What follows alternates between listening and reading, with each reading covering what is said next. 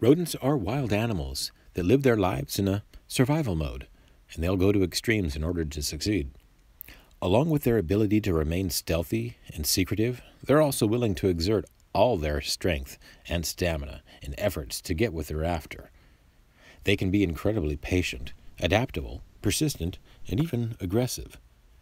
In their effort to live well, rodents consistently damage homes, contaminate food, and spread disease. I'm talking about rats and mice.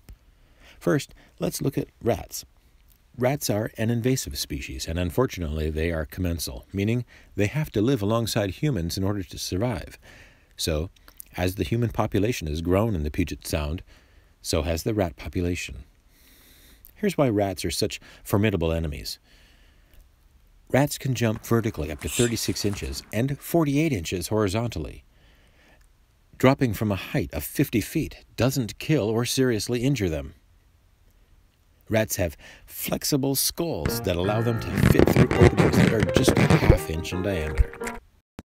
Rat teeth grow so they can constantly gnaw on anything softer than their teeth, including plywood, aluminum, and even some common kinds of concrete.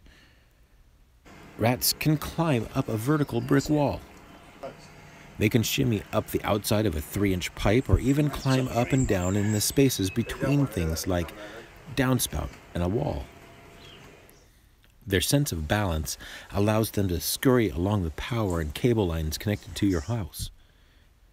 Norway rats can burrow to a depth of 4 feet, swim up to half a mile, and dive through plumbing traps and travel in sewer lines. Yes, rats do occasionally appear in toilets.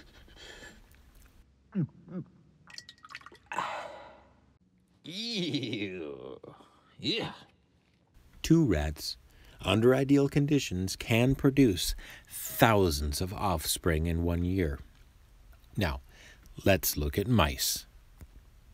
Mice are considerably smaller, and they can't jump, fall, or swim as far as rats do. However, they make up for this with their other abilities. Mice make up for their small size by often coming in large numbers, which, if established and conditions are right, can multiply rapidly. Mice can squeeze through much smaller gaps, the size of a pencil. Mice can climb any vertical surface that is textured, and they can balance along any twig, wire, or cord. Tragically, deer mice, which are found in our local rural and suburban areas, can carry the sometimes deadly hantavirus. There were several confirmed human cases of hantavirus in 2015 and 16, and one resulted in death. Rats and mice can and do all sorts of amazing things. They are absolutely gifted in terms of stealthy behavior, and as such, they're often established in a home's attic and crawl spaces for months before they're discovered by the homeowner. Rats depend on us. Don't enable them. Call on Cascade Pest Control to clear your home of rodents and create an effective plan to protect it from them.